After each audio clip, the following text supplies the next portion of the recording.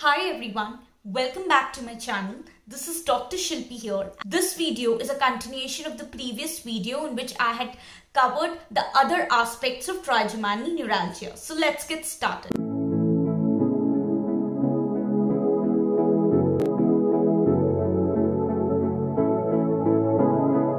Then coming to treatment.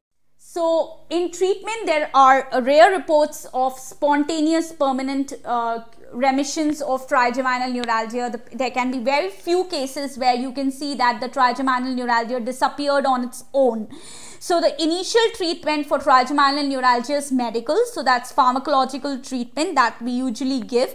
So carbamazepine remains the drug of choice for trigeminal neuralgia and basically acts by prolonging the inactivated stage of voltage sensitive neuronal sodium channel that governs the refractory period of the neuron. So basically what happens, the nerve cells that are present, they are on the outside, they are positively charged, and inside on the normal resting state, in the inside they are negatively charged. So whenever there is no action potential, whenever there's discharge of any kind of action potential or depolarization occurs, during that time the neuron opens the protein channels in its membrane, in the nerve membrane, and these channels allow sodium ions to flow from outside to inside. So basically the sodium ions start flowing from outside to inside, and now what happens, the inside of the nerve cell become from negative, it becomes positive, and then there is a generation of action potential, this firing of action potential at that time, which can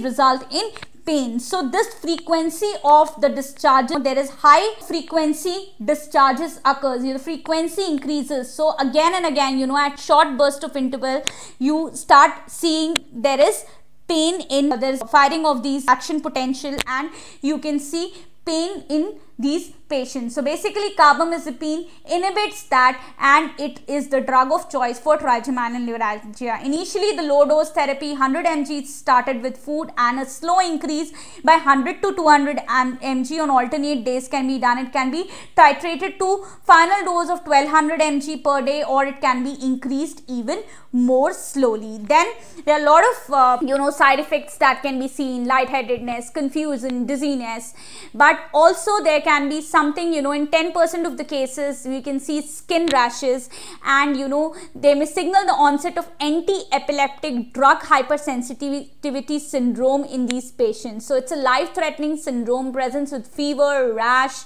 and lymphadenopathy, and it can be associated with some other anti-epileptic drugs also, and it can require an immediate drug cessation. So when it occurs with carbamazepine, it can occur with oxycarbamazepine, which is also given. It's a congener of carbamazepine, and that is also given. It's given 300 mg of oxycarbamazepine is given, which is equivalent to 200 mg of carbamazepine, and usually the response occurs in 24 to 48 hours. The efficacy of both are same, almost the same, but oxycarbamazepine is basically has a better side effect profile compared to carbamazepine. If carbamazepine and oxycarbamazepine are effective or poorly tolerated, in those cases lamotrigine can be given, gabapentin, botulinum toxin type A, pregabalin, or baclofen or phenytoin, valproic acid, and pimozide could be used either as an add-on or as a monotherapy. They can be used.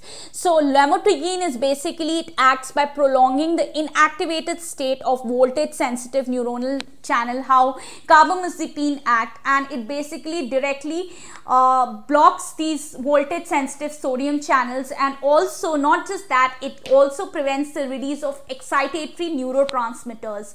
Then gabapentin, this is a lipophilic GABA derivative, and it basically enhances the GABA release, which is again an inhibitory neurotransmitter. Then baclofen, it's an analog of the inhibitory transmitter GABA, and it acts as a GABA B receptor agonist. Then gabapentin, pregabalin, or amitriptyline, they are also commonly used in trigeminal neuralgia because of their efficacy in treating neuropathic pain conditions.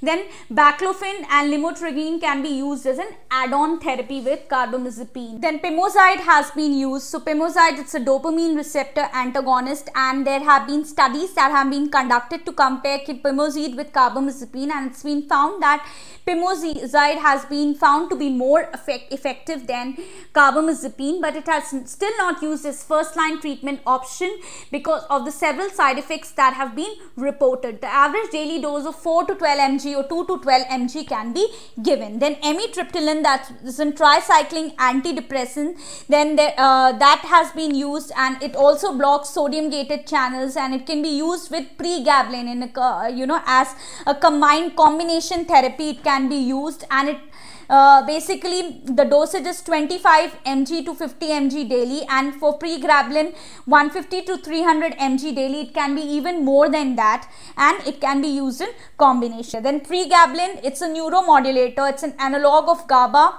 and it's associated with the voltage dependent calcium channels. The underlying mechanism is not fully known, but it's thought to act by strongly binding to the subunit and reducing the calcium influx to the nerve endings. Then newer anticonvulsants have also been used. Then levetiracetam has been used. It's a newer anti-epileptic drug that has been tried in trigeminal neuralgia. The exact mechanism by which it acts is unknown, but it is thought to target the high voltage N-type calcium channels, which impedes channel conduction across the synapses. So in the past few years, the phenytoin has been used, and it can be used as an infusion, 15 to 18 mg per kg over 1 hour. It can be used in the management of trigeminal neuralgia, and also it acts by prolonging the inactivated state of voltage sensitive neuronal sodium channel that governs the refractory period of the neuron. The use of the drug, it must be continuous. If not, it can actually, the cessation of the drug can result in pain. Then carbamazepine is usually, it's used as a therapeutic challenge. If the patient is not responding to carbamazepine in 24 to 48 hours, then the diagnosis of trigeminal neuralgia is usually seriously in doubt, and we should look out for other diagnoses. So mostly the initial response to carbamazepine is very, very good, but it drops dramatically by 5 to 16 years, and in those cases we usually plan for alternative drugs or combination drug therapy, or we resort to surgical treatment. Then topical capsaicin cream, which is a nociceptor substance P suppressor over affected skin, may be effective. Then lidocaine injections have also been given in 2 trigger areas, and mostly 1% it is given. Bupivacaine can be used apart from lidocaine. Bupivacaine injections, 0.5%, ropivacaine 0.2%, and 0.5 to 1 ml per trigger point can be injected, and it can result in short-term relief. Even nasal or oral mucosa, local application in nasal or oral mucosa have also been tried.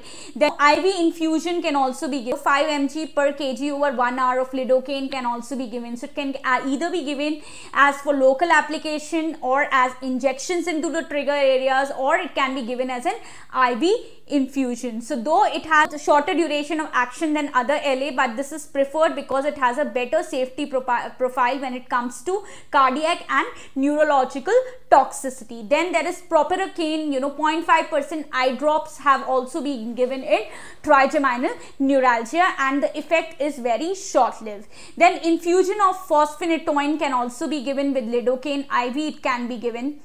This is a water-soluble product of phenytoin which can be given together. These are mostly potent drugs when they are used intravenously. Then continuous infusion of bupivacaine can be given around the peripheral nerve branches. Ropivacaine to trigeminal trigger points either alone or in combination with gabapentin, or peripheral nerve injection of lidocaine versus streptomycin plus lidocaine can be given. Peripheral and proximal nerve blocks with high concentration lidocaine, and tetracaine with and without bupivacaine peripheral nerve injection have also been reported. And usually these proximal nerve blocks that we give, they should be done with image guidance and contrast screening for vascular uptake.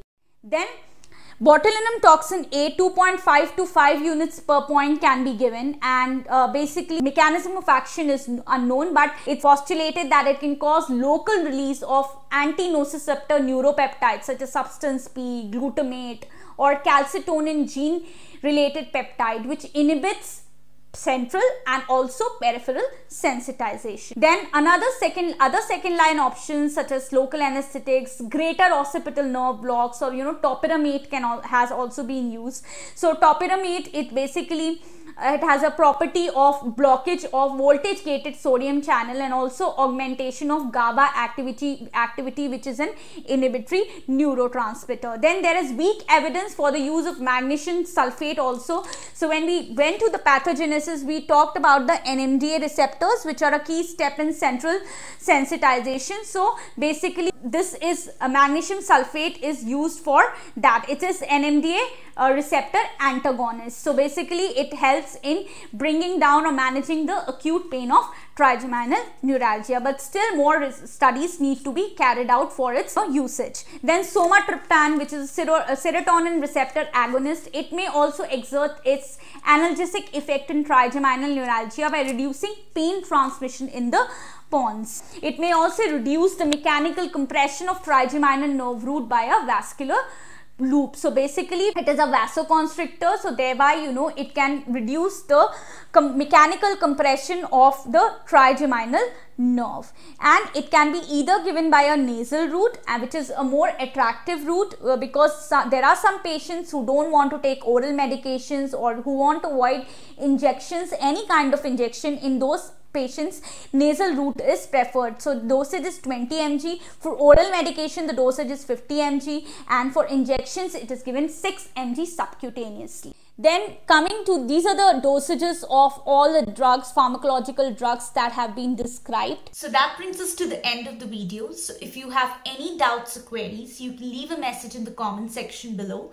And if you have liked the video, do hit the like button and don't forget to share and subscribe. And thank you so much for watching. Thank you.